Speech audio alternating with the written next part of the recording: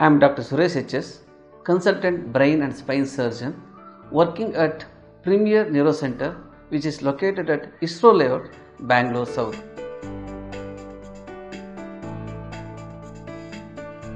Paralysis means weakness or the loss of sensation of a particular part of the body or one side of the body.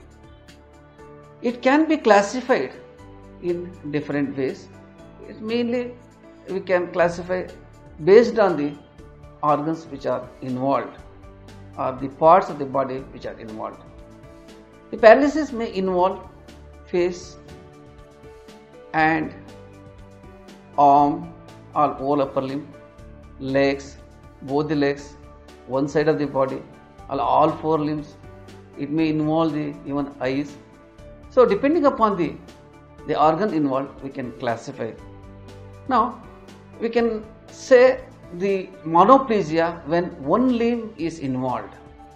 If two limbs are involved, then we can call it as two limbs on one side of the body, like it's called hemiplegia. If only the face and the one limb, like a face and upper limb, it's called faciobrachial paralysis. If both the legs are involved, that means the lower limbs are involved, it is called as paralysis or paraplegia. If all four limbs, that is both the upper limbs and lower limbs are involved, we call it as the quadriplegia or quadriplegia.